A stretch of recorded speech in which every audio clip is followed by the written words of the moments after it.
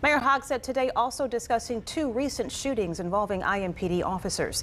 These are the shootings we told you about this weekend. One officer was hurt and a suspect then sent to the hospital on Saturday. And another domestic violence suspect was shot by officers Monday morning.